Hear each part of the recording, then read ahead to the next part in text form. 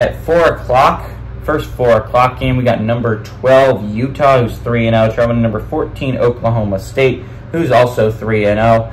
And the greatest game of the 3:30, 4 o'clock window, right? There's only two 4 o'clock games. This is by far the best of the two. Oklahoma State is favored by 2.5 points on Fox. Cam Rising's gone 18 of 29, thrown for 346 yards, 7 touchdowns, 0 interceptions. Micah Bernard has had 41 carries for 274 yards and a touchdown. And Deshaun Stanley's had 5 catches for 155 yards and 2 touchdowns. Alan Bowman for Oklahoma State has gone 75 of 112, thrown for 967 yards, 8 touchdowns, 2 interceptions. Ollie Gordon, the second on the ground, has had 62 carries for 216 yards and 4 touchdowns. And De'Zhaun Stribling's had 17 catches for 295 yards and 2 touchdowns. These two teams have played once before. Oklahoma State won that matchup in 1945. They won 46-6 at Utah. So a little bit of things have changed from 1945, but I will say one thing that is really interesting in this football game that's been mentioned many times by anyone who's talked about this game, but I think is worth mentioning, is the age of both of these quarterbacks. Both these quarterbacks in their 7th year of college football.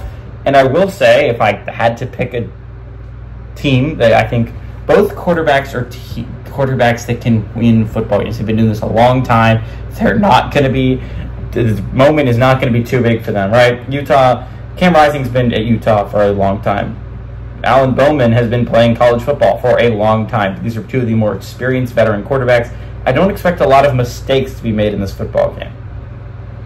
I will say, I think Oklahoma State wins this one, and here's why. I think Oklahoma State has the least injured quarterback. I hate to say it, but Cam Rising is coming off an injury, right? And it's like, it's probably not a big one, but it's a ring injury. It's an injury to your ring finger. It's gonna be, it's not nothing. It's not nothing, and at a certain point, it has to be nothing, right? Like you can't be a little dinged up heading into this game because it's going to be so close, because these are the two front runners to win the Big 12.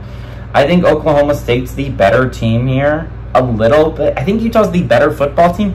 I think Oklahoma State has the healthier quarterback in Alan Bowman, and I think that's going to matter. I think it is. I think it's going to be which quarterback can make the most plays for their football team, and I think Alan Bowman has done a very good job at Oklahoma State of being just a manager of a football game, just being able to manage the game extremely well.